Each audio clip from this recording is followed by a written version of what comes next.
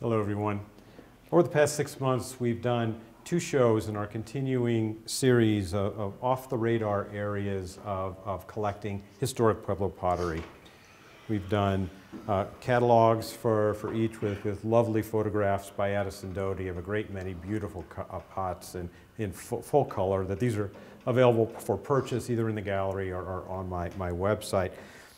But I thought I would just highlight just a few of kind of the smaller, more minor, easy to lose sight of examples from these 2 show orientations. One being a San Juan that actually I just got into the gallery yesterday, right at the beginning of December. But let's start with the first small cup. And anyone looking for perfection in the creation of cups created by a master potter, always fun, always exciting to find those. This is the opposite. This looks like a cup created by mom or grandma giving a piece of clay to the child and say, make a wonderful cup for the family.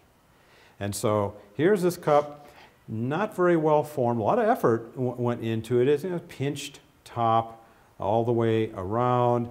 A parading array of square, rectangular-like items with not very well drawn lines, dots, little angled lines. There's some cloud symbols. This could be rain. These could be clouds. The kind of a rough decoration on the handle. And then in crochet style, splatter design that the child may have seen mother, grandma do many, many times to decorate the inside of the cup. Great artistry, maybe not. Great warmth and an example of how the Pueblo pottery tradition is handed down through the generations to the children. Think about this piece that might have been created in 1890. I'm not the first one to love this. This has survived for 120 years. It's warmth and everything that it says about the crochet pottery tradition that makes this just a wonderful, wonderful, minor, small, collectible example. Go all the way to the other extreme, and I think it would be first quarter of the 20th century in Isleta. Creation of cups became something for the tourist market that really gained some stride. Mostly when we find early 20th century Pueblo cups, a great predominance of them were either from Santo Domingo or from Isleta. This one just happens to be a great example, and there's a couple things noteworthy.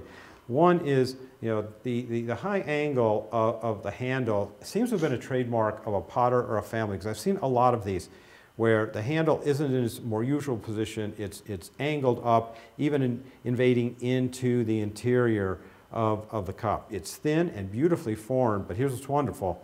It's a complex polychrome fine line design, then set off against a simple, solid series of polychrome red cloud elements. Pretty fine artistry, pretty early childlike work, collectible together, lovely together.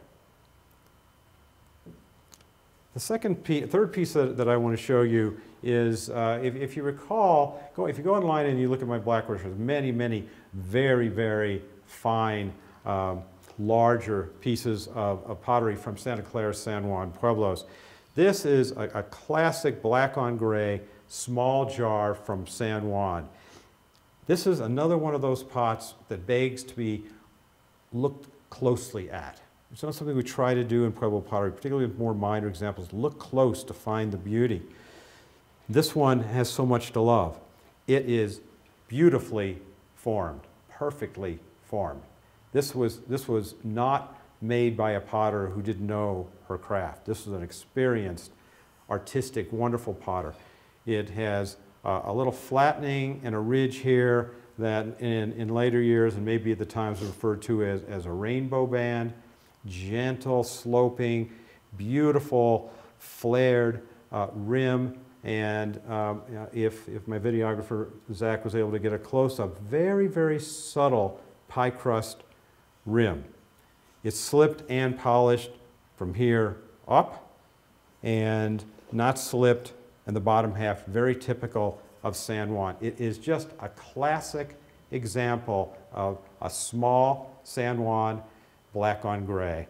It would seem like these would be easy to find, but to find them in this kind of condition and so beautifully done makes this a minor rarity.